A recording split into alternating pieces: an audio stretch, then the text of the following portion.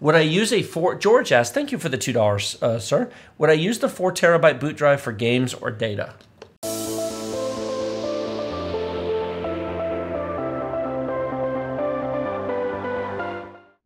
Buy Windows 10 Professional for $15, activate instantly online with Microsoft, and keep it forever. Don't pay full price. Get the best deal from our sponsor, URCD Keys, using our link in the video description below. Full details on how this amazing deal works at the end of the video. Yes, I'd use it for both. If I would put a 4 terabyte boot drive in, and maybe just that drive to start with, depending upon your needs. Some of you want to have 5 games installed at once, and you just play a couple of games at a time. Others want to install half your game library, and you're going to want 2 or 3 of them. There's nothing wrong with running your games off the C drive. The performance-wise, there's no substantial difference. Windows and the modern drives are so fast. Putting both Windows and some of your games on the C drive is not an issue. But having that 4 gigabytes, 4 gigabytes, 4 gigabyte hard drives, I remember those days. Okay, that's been a while, 25 years. But 4 terabyte drives mean that you leave your other M.2 slots free for 4 or 8 or 16 terabyte drives in the future. Don't laugh. If you build a new machine today, before that machine is obsolete, 16 terabyte NVMe drives will probably be reasonable. Just look 5 years ago. 5 years ago, a 250 gig boot drive was reasonable. Today, 2 terabytes. Actually, 2 terabytes today is cheaper than 250 gigs was back then. Storage is a big deal. I mean, shoot. For those of you who have followed my channel for a while, back in 2017, I built, I tend to name all the builds. That particular build was the Cadillac Platinum build, because at the time it was pretty fancy. It had a $2,000 budget, and in $2,000 in 2017, you got was an i7 8700K, 6 cores, 12 threads, on a Z370 motherboard. It had a 250 gig Samsung 960 EVO boot drive, and 16 gigs of RAM. That's all that fit in that budget. And a 1080 Ti. Case, power supply, etc. 16 gigs of RAM and a 250 gig boot drive is all that fit in that budget. I had 5 SSDs in that machine. I had a pair of Crucial MX300s, which were an odd size. They were 750 gig. Yes, they did used to make 750, kind of a weird size. I had 2 of those in there, SATA drives. And I had a 480 gig ADATA something or other. And something else I can't remember at this point. I used to remember. I had 5 SSDs total, and they totaled up to like 2.5 terabytes total. And managing where games were installed. Now, I also had a hard drive in there as well. But managing where everything was installed sucked. And that's why I replaced it with the 2019 Stormtrooper build, which was a build on the channel. It was in the white, Be Quiet case. That was an i9 9900K. Okay, actually, technically, it was an i7 9700K because it was an Intel-sponsored build, and they paid me to do it. But I even said in the video, please don't do this. This is a stupid build, the 9900K. And ironically, they were okay with that. I ran that by them. I said, you want a 9700K, and I'll put that in the title. But I'm going to say in the video, this is stupid. And they're like, that's fine. They were chill. I got to say, I've done several sponsored things for Intel over the years, and they're remarkably chill about it. Even when I'm dissing their product. They really don't mind. It's funny.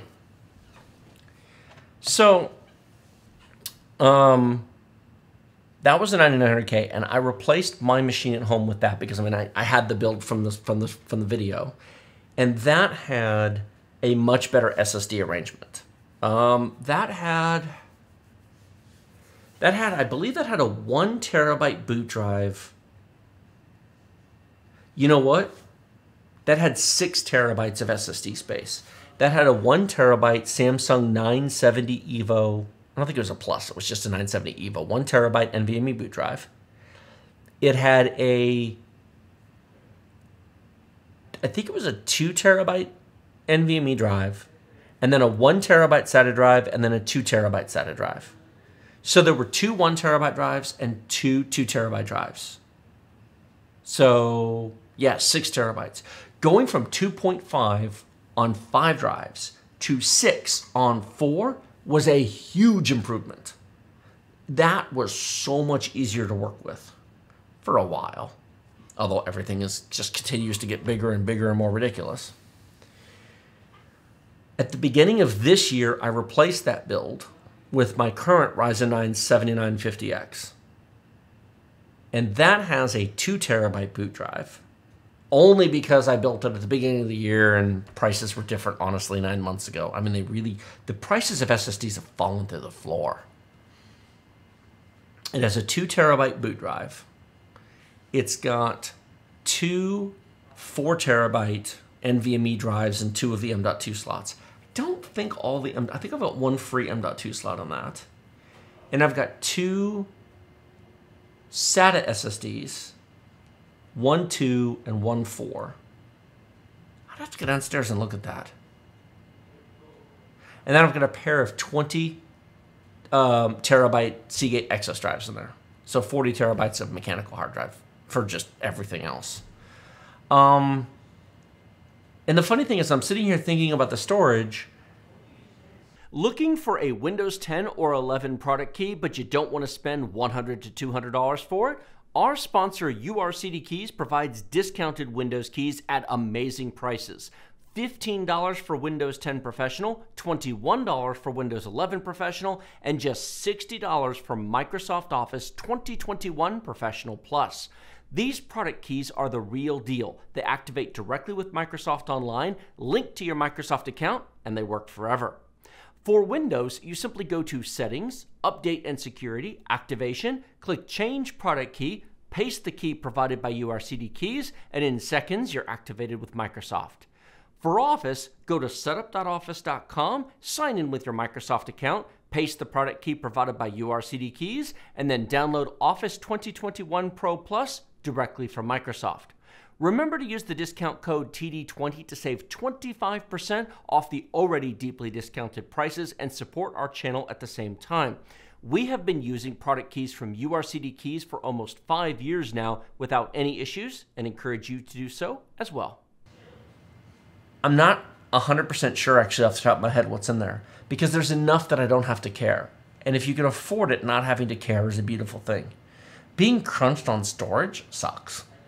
Not having to care, being able to just go, yeah, I got room. My goal with that build was to make it last 5 years. It's been a while since I've had a computer for 5 years. In fact, when's the last time? The longest lasted computer I've had in the past 10 years was my i7 4770K. I built that in 2013, long before the YouTube channel was started in 2016. In 2013, I built a i7 4770K, which I've shown in videos in the past. I still have it.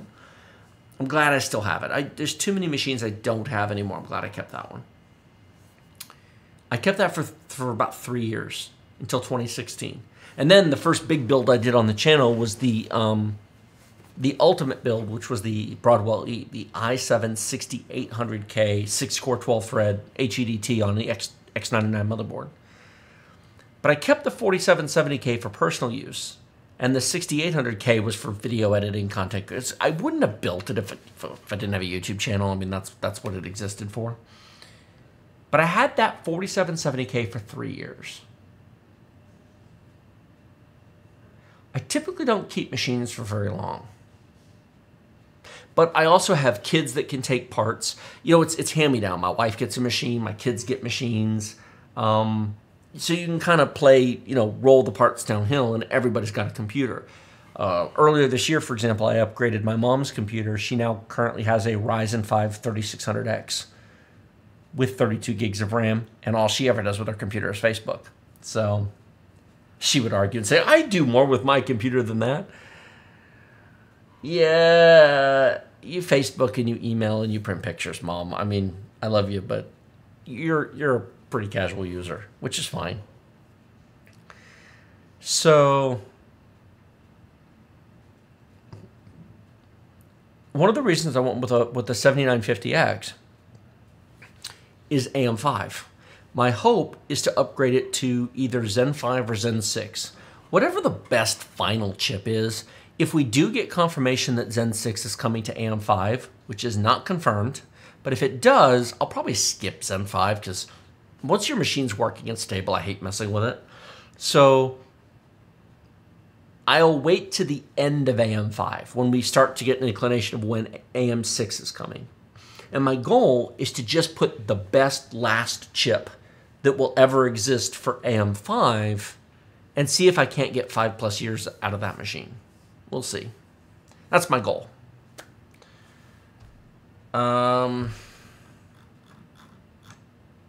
Spoon Hunter is not wrong. Chrome will figure out how to use 75% of 192 gigs of RAM.